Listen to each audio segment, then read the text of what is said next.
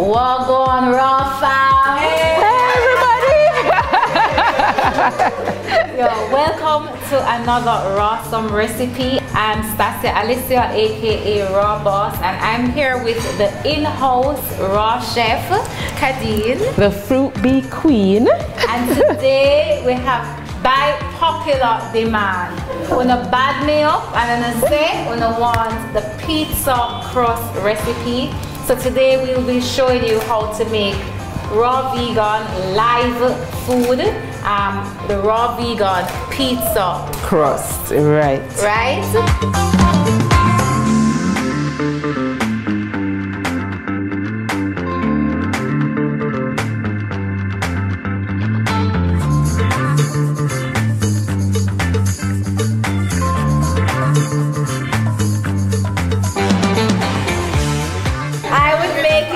But as I felt as if I need to give Kadeen some practice, right?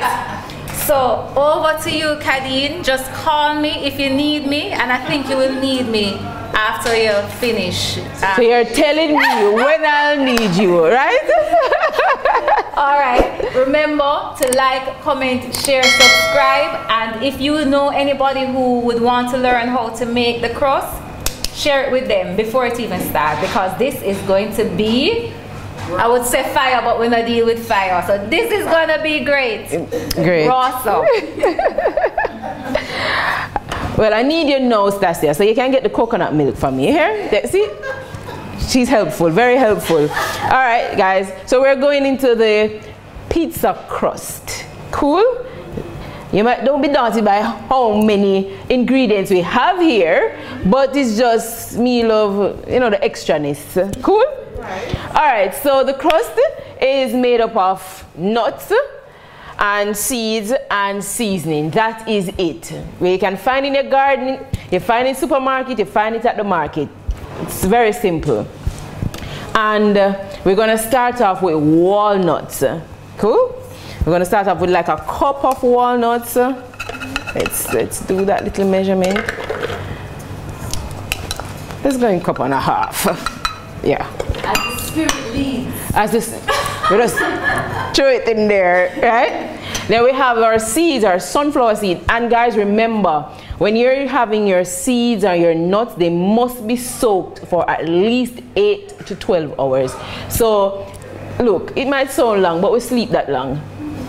So you put it into soak before you go to sleep. So overnight. So by the next day your nuts and seeds are ready. So nuts and seeds have inhibitors, and if you soak them, we get rid of the enzyme inhibitors, and so you easily digest the nuts and the seeds. That's why a lot of people sometimes they are irritated or by nuts, just eating them like that without soaking it. Okay, so we're going in with our sunflower. So we're going 2 cups there, and our sesame seeds. Sesame, they are also soaked. We're going in with a cup full of sesame seeds. Right? Now we have our niceness. Now let me tell you something. Somebody came, we were cutting up the seasoning yesterday, some of these seasoning, and somebody came in and said, oh, this smells like curry. You know, curry something where we not eat, but curry something. And I'm like, no, what you're smelling is the seasoning. This is the same thing that you use on that thing for it to taste the same way. I was like, yeah man, you see now, you connect the dots? Yeah, so it's all plants that makes your food taste well. Good? So we're going in with tomatoes. And why tomatoes? Tomatoes, they have a lot of the water content. So for moisture, we're going to use tomatoes in our mixture. Instead of water. Instead of water. If it is that you want a little bit more moisture, you can add some coconut water, you can add coconut milk to your recipe. So we're going in with some tomatoes, about 2 cups of tomatoes here.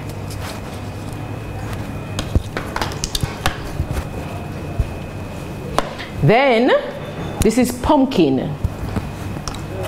Yeah, pumpkin, raw pumpkin. So we're just going to cut it up a little bit smaller for you. And this will add some texture to your, apart from the nuts, it will add some texture and more nutrients to your recipe. Good? Just a little smaller so that this will break it down easier for you. Yes, pumpkin is a fruit, not a vegetable. It is a fruit. You know, notice the seeds in there? It's a fruit. So we're in here with like a cup of pumpkin.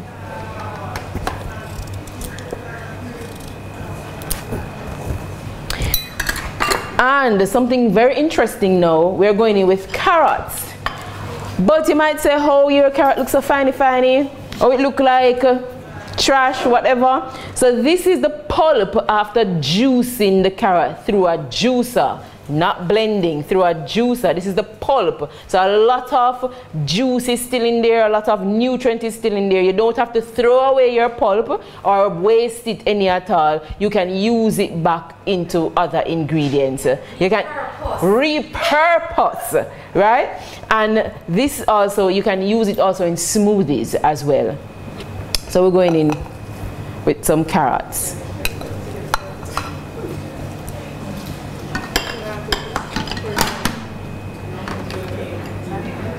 Can you guess what this is? Beetroot. I know you're going to say beetroot, you know, but it is not beetroot. What? This is not beetroot. What's it? So this is the pulp again from apples, or Ota-Iti apples. Okay. So this I'm adding because it's going to add a little sweetness to your to the crust, to the recipe, right? So we're going in with some apples.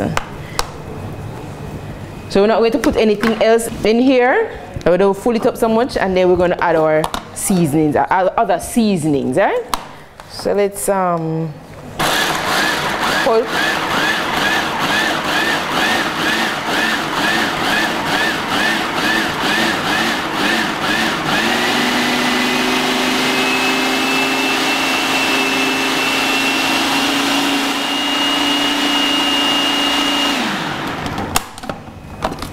So we'll just scrape down the sides to ensure that everything gets incorporated in the processing.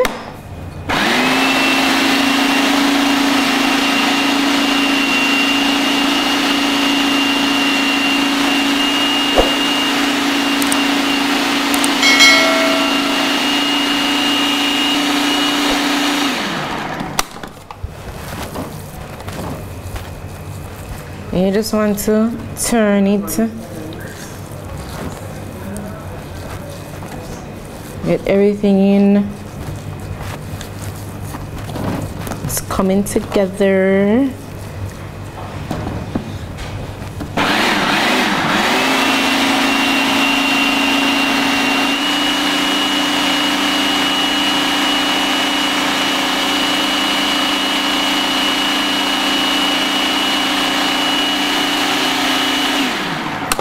So the fun part now, whoop. So we're going to add some garlic, like a tablespoon here, and then we're going to add some. You guys call it green onions. We call it scallion. Yes, Jamaicans call it scallion. Some person say green onion. This that. So we're adding about half cup here, just half cup. The more seasoning, the better. The better half cup. Onions. Now let's go with the whole cup. Onion. My favorite is sweet peppers, and if you notice, the sweet pepper is either red or yellow, or we have the orange type. We don't use the green ones because it is high acid. It's not ripe. So we use ripe fruits, which is the red. It turns red, it turns yellow, it turns orange, right? Once it has a green color, that means it is not ready to be consumed. Cool? So we're going in with some peppers. And Stasia's favorite, we have the Scotch bonnet pepper. So we're just going to put a little bit just for a little spice, you know, in there. And pepper is always good for us. Just a little half teaspoon, nothing too much. You get me? Then we have thyme. Some people say thyme. Thyme. Jamaicans say thyme, but it's thyme. Right? We're going in with a half teaspoon as well. And for this mixture, we can do 1 teaspoon. Thyme always tastes good. We have some Italian seasoning, and all it is in Italian seasoning is a bunch of cilantro, basil, oregano, stuff like that. A teaspoon. Alright? And we have here some grounded paprika. And our paprika is with some red peppers. Cool? Dried and grounded. Somebody say, ah, like a light bulb. We have some parsley here. We're going in with this. Now guys, look, this is just my recipe. You don't have to put so many stuff in there. It's all about you, what you like, how you want to tweak the recipe. Again, what I always say, nobody slave out yourself over this. Cool? You can use what's in your kitchen. And we're going in with some Stacia's least favorite, a little salt. What if you're going to use a little salt? It's black salt, guys. And why black salt? Black salt is lower in sodium, so your body processes this very quickly, and it even aids in some of your health issues. So a person with high blood pressure and they still want a little tastiness or something like that can use the black salt. Use it in moderation. It is very much better than the other salts that we are using. Cool? So we're going in right here. And we're going to add a little bit more moisture from this coconut milk here. So we'll just go in with about 2 or 3 tablespoons here. Then processing time. Okay.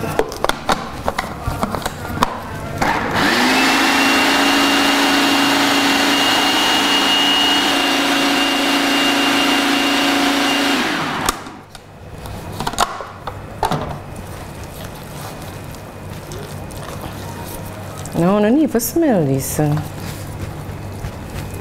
taste it.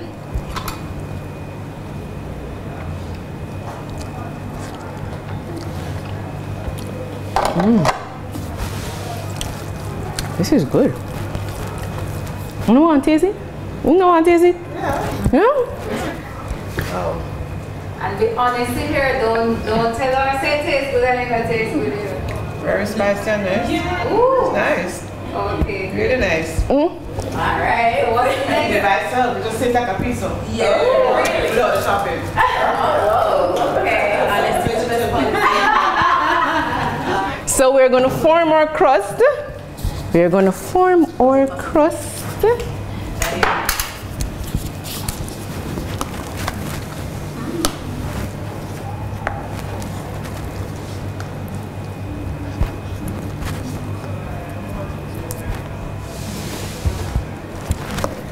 Put about 2 cups of this on our dehydrator sheet.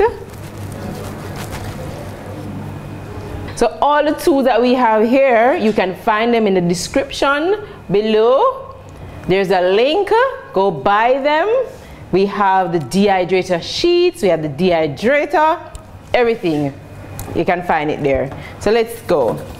So what we're going to be using here.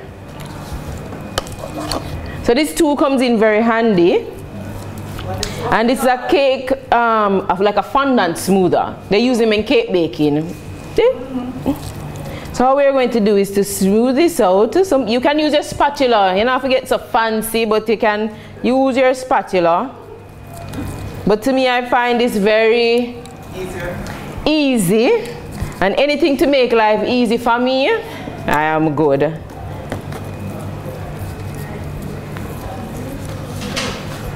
All these, you can smell the herbs and everything coming out on this, right? So then, look, I'm no artist and you can't form a perfect circle, or, you know, them people and no. So,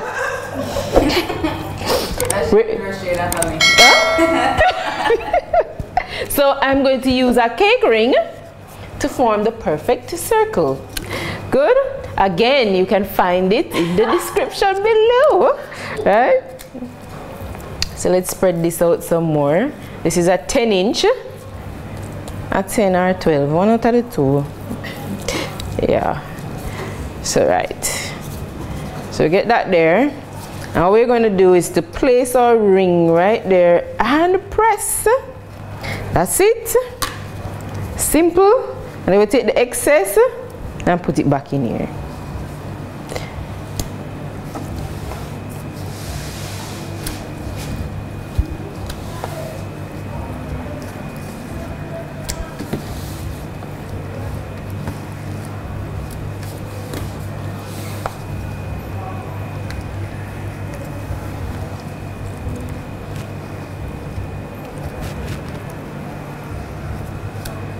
And then we're back inside the circle again with our smoother.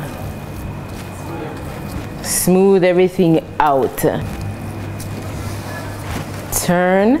And you want to ensure that your crust is like at least like a 1/4 inch thick or a 1/2 inch thick, because when it goes into the dehydrator it's going to get smaller. And we're about ready to take, don't give me no trouble, all right, ring off.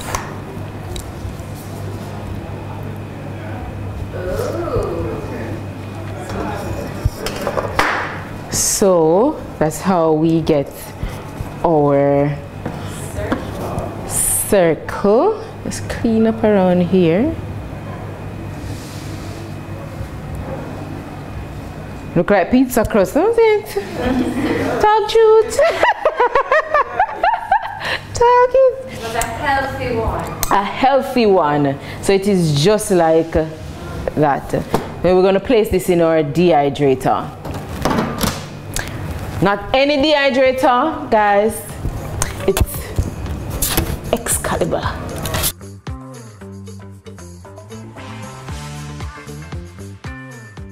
We're turning our dehydrator on and we're setting it at 118 degrees. And the reason for that, if you want to keep it in its raw state to contain all your nutrients, you're going to keep it below or at 118 degrees Fahrenheit.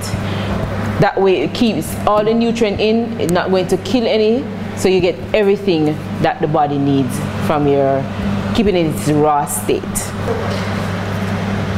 So we have our pizza crust here. Who said interesting? The smaller one. Yes, you can eat this just like this. You don't even have to do anything to it. So you can eat its nuts, its seasons, everything. You can just eat this just like that, right? Eat it with your dips, eat it with your salad. You can just have it just like that. Yo, look at this, man. He's still gonna ask for the pizza crust and then finally find out how to make the pizza crust. Thank you. You must thank me, you know. You must thank me. So you're gonna beat up my back? And we're going to make a pizza later. Yes. I just wanted you to know how to make the pizza crust because you have been asking and we have delivered. Exactly. All right. So Kadeen, thanks again for coming out in the usual style and showing us your awesome recipes. As usual, we say don't be a slave to the recipe. If she used 20 different ingredients, you can use 5. You don't have to use all of the ingredients. Use what you have available where you are from. We're from the tropics, so we have enough different herbs and fruits and everything that we can use. But if whatever you have, use what you have. And if you like certain flavors more, you can use more of those flavors. Again, anything that you see, any equipment or tool that you see that we have used, you can check our description. And more than likely, there will be a link there that you can buy it if you need to buy it. Also, if you want to try this, I would ask you to comment and let us know if you're going to try it. If you have tried it, then you can come back and leave a comment to say I have tried it, and let us know how it tasted to you. And finally, if you have come this far to the end of the video, it means that you like and you support what we're doing, and I'm going to ask you to watch another video. There are 2 videos here somewhere. Watch another video. Thanks again. Thank you, Kadeen. And also remember, if you're in Jamaica, you can always visit Fruit Blossom store at shop 28 Portmore Pines Plaza.